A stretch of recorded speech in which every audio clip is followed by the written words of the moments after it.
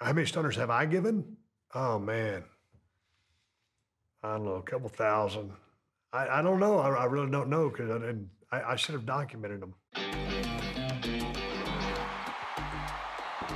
Stunner!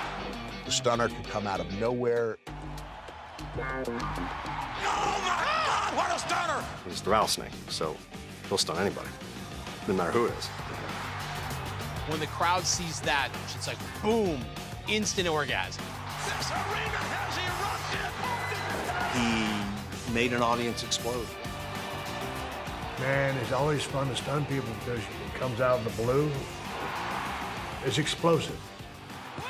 The beauty of that finishing move, you always want your finishing move that you can do to anybody of any weight, height, this, that, or whatever.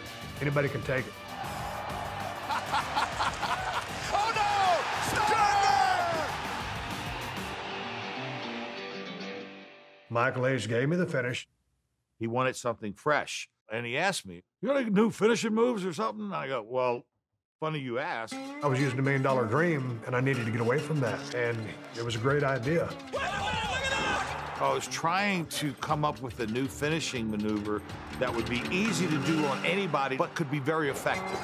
And I came up with the kick them in the gut, grab them here, sit on your ass, run your shoulder up in their larynx. And so I owe that all to Michael Hayes.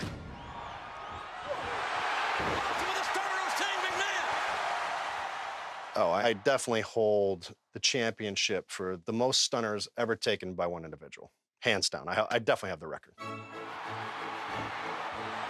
Another stunner!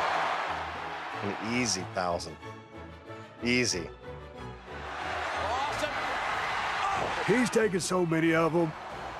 After the show is over and you're not live anymore, you get a chance to still have 15 or 20,000 people there that you can say, okay, that was pretty good. We're gonna make sure you remember this so you come back next time. Bam, hit me with it. And then when I would hit, I would spray like a whale. From an excitement level, I love stunning Shane because the way he did it.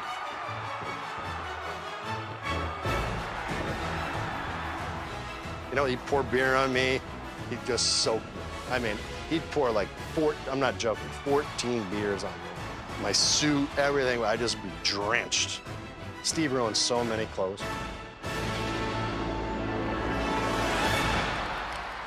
That time period was so fun.